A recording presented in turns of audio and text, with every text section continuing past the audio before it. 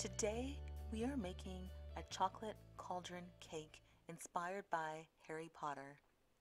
To make this recipe, you will need the following ingredients: 3/4 cups of flour, 3/4 cups of sugar, 6 tablespoons of cocoa powder, 1/3 of a teaspoon of baking soda, 1/3 of a teaspoon of baking powder, 1/3 of a teaspoon of salt, 1 teaspoon of vanilla extract, 1 egg, 6 tablespoons of milk, and 1/4 tablespoons of vinegar. Awesome, let's begin. Please preheat your oven to 350 degrees Fahrenheit. Next, we will need to make some buttermilk. Add 1/4 tablespoon of vinegar into 6 tablespoons of milk. You can give it a little bit of a stir, but let it sit for about 5 to 10 minutes. In our third step, we need to mix our dry ingredients. So in a medium bowl, we are going to add our flour. We need to add the sugar. We'll be adding the cocoa powder, the baking soda, the baking powder, and the salt. If you received the Creativity Cooks meal kit, the baking soda, the baking powder, and the salt were all packaged together in one container. As you're mixing your dry ingredients, also use your mixing spoon to just mix these ingredients up as you're going along. By the time you add your cocoa powder to this mixture, you're going to notice that it's just going to be a little bit messy. You want to definitely take your mixing spoon and blend all of these dry ingredients up really, really well so that you don't have any chunks from the sugar or from the cocoa powder. You also don't want to see too much of the whiteness from the flour and from the sugar. You want this entire dry mixture to look like one harmonious mix of ingredients together. If you find that you're getting chunks in there still from the cocoa powder or from the sugar, just use your mixing spoon and break up those chunks and keep on mixing. Also, if there's anything that's just getting stuck to the side of your bowl, if it's a little moist in your kitchen, just again, continue using your mixing spoon and mix this really, really well. In another mixing bowl, we are going to mix our wet ingredients. So we're going to start by adding our egg, followed by our 2 tablespoons of vegetable oil. We also need to add some warm water to this mixture as well. The warm water was not included in your meal kit. You can use just regular warm tap water, but we'll need about 6 tablespoons of warm water to add to this mixture. As I'm going along and adding ingredients, I'm just again using another mixing spoon, and I'm continually mixing up these ingredients because I want these, especially the egg and the oil and everything I'm adding to this, to be mixed together really, really well. Once I've added my vegetable oil and my water, I'm going to continue by adding some vanilla extract to this wet mixture, followed by the buttermilk that I made in step 2. This needs to be added to this mixture as well. Before adding the buttermilk, you can give it a little bit of a stir or a little bit of a swirl in the container that it's in. You're going to notice that it's a little bit curdy, as in like it kind of looks a little bit like yogurt. Do not worry about that. That is exactly how buttermilk is supposed to look. And once we have mixed up our wet ingredients, we are going to fold them. To fold just means to mix or to add. We are going to add our wet ingredients to our dry ingredients, and we are going to use a lot of elbow muscle for this one and a really good mixing spoon, and we are going to mix these 2 ingredients up together very, very well. As you are mixing, you are going to notice that some of the dry mixture is getting stuck to the side of your bowl. Use your mixing spoon and just keep scraping it off. All this dryness that is on the side of the bowl, we want to include it right back into our cake mix, and we don't want any of it to be left out. It might be a little bit difficult to stir at first because the mixture just feels really thick and it feels really strong, but I know you guys can all do this. It's just a little bit of extra work, but we definitely need to mix this up. We need to get any chunks that are in this mixture. We need to mix them out of here, and anything that is getting stuck to the side of your bowl, we need to use our mixing spoon and scrape it off and add it back into our cake mix. Together, I think I mixed this cake mix for about 2 to 3 minutes, and I'm not going to fast forward my video. I'm going to show you guys this in real time so that as you're mixing and it's getting a little bit difficult and it might not seem like it's mixing as smoothly, sorry, as it should be. I just want you guys to know that it is a lot of work. It takes a little bit of time. It takes a lot of mixing. There was a lot of stuff that we added to make this chocolate cake mix. So we just need to take the extra time that we have and continue to mix it. As you may notice, I'm also using my hand to just hold on to the bowl. Sometimes when you're mixing something, it can move around, and especially if you're using a glass bowl or even if you're using a plastic bowl, what you don't want is to be mixing this mixture so hard that your mixture falls to the ground and breaks. I've heard that has happened before as well. So just definitely use the hand that you are not using to mix to hold onto your bowl. Keep it secure on the countertop or wherever it is that you're mixing, and use your other arm and just continually keep on mixing this. Just scrape the sides and just keep blending this as best as you can until we have a very, very, very smooth chocolate cake mix. You can probably start to smell this already. It smells really good. It's looking really awesome. So we're almost there. Let's keep on going with this. My mixing is finished right now, so I'm going to start getting my baking pan ready for my cake mix.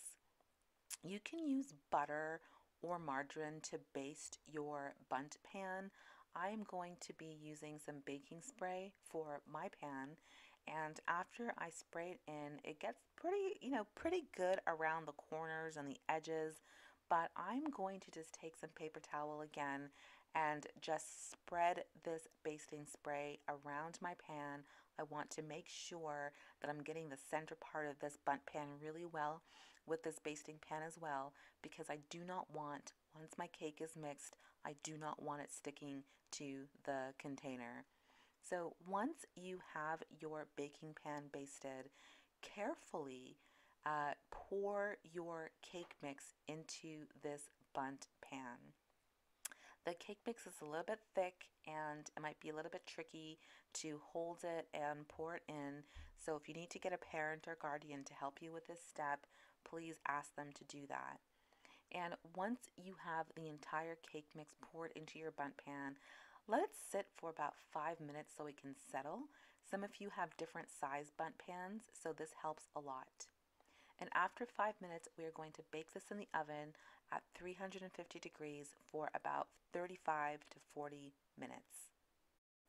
While my cake is baking, I'm going to go ahead and start making the frosting for this recipe. To make this frosting, I will need half a cup of whipping cream, 3.5 tablespoons of instant vanilla pudding, a half a cup of milk, and 1 teaspoon of vanilla extract. So in a small mixing bowl or measuring cup, we need to add the following ingredients. We need to add that half a cup of Cool Whip. We need to add the 3.5 tablespoons of vanilla pudding. And we also need to add the vanilla extract. And since I started with my milk in this bowl, if you didn't start in that order, you will also need to add your 6 tablespoons of milk.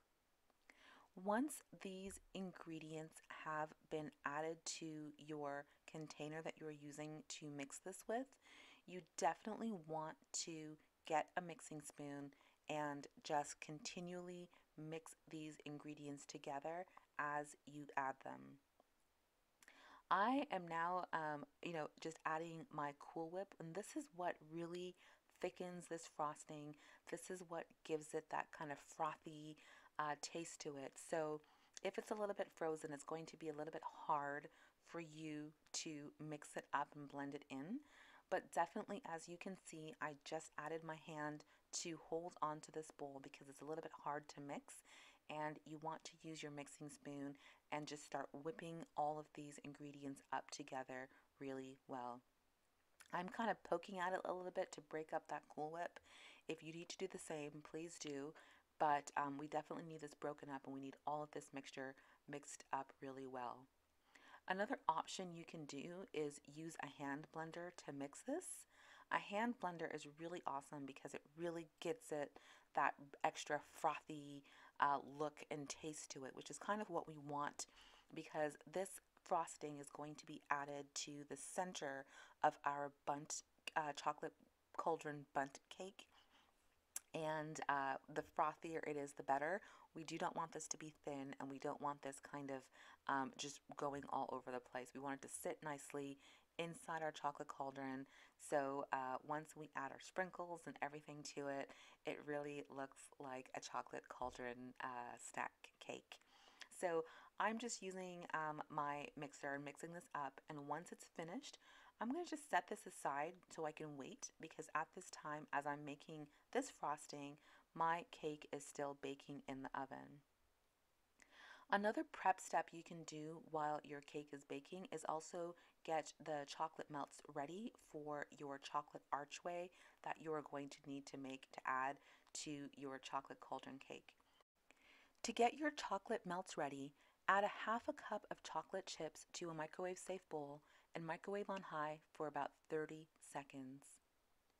If after 30 seconds your chocolate chips have not melted, then put them back in the microwave again for about 15 seconds and do this in 15-second intervals until your chocolate chips have melted and look like this.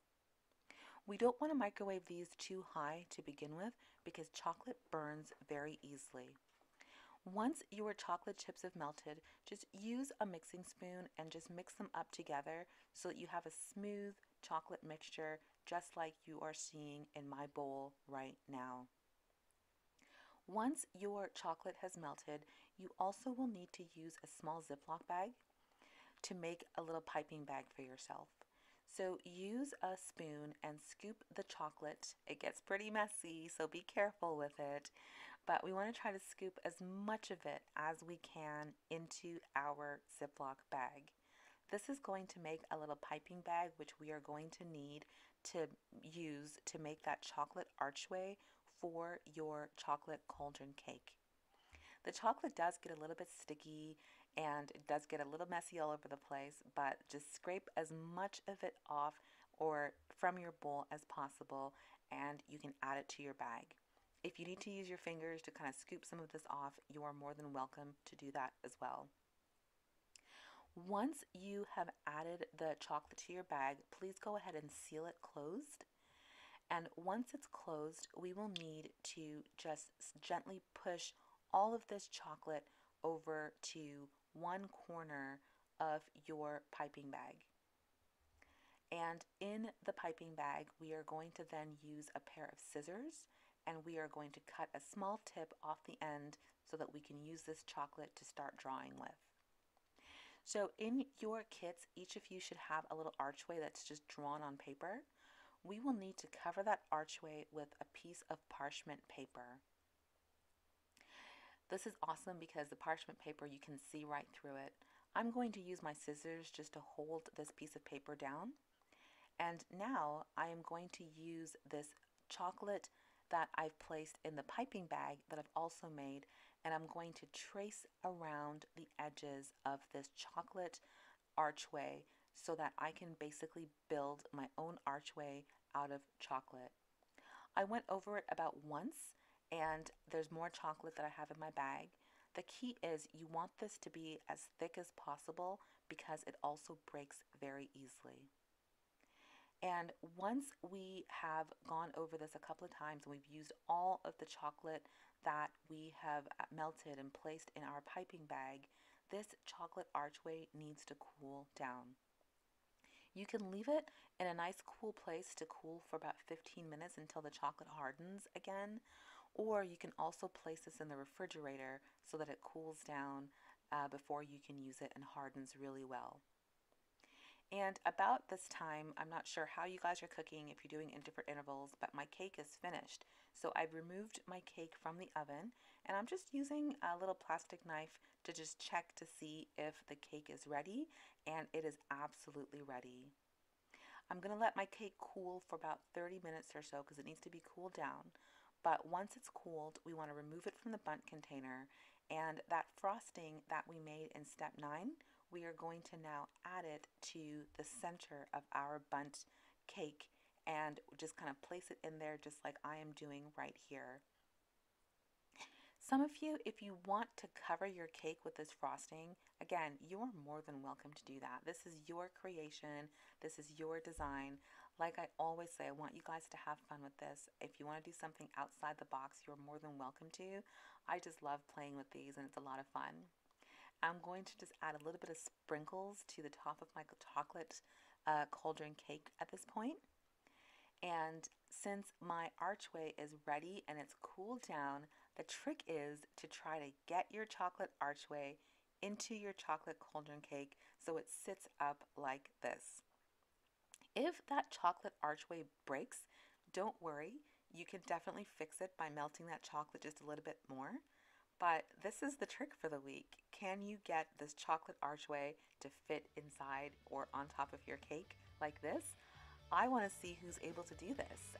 Don't forget to definitely enjoy this recipe. Send us your pictures. We want to see if you guys accomplished this. If you didn't, no worries. It was really, really tricky to do, but still lots of fun. Thank you guys so much for cooking with us, and we will see you all next week. Thank you.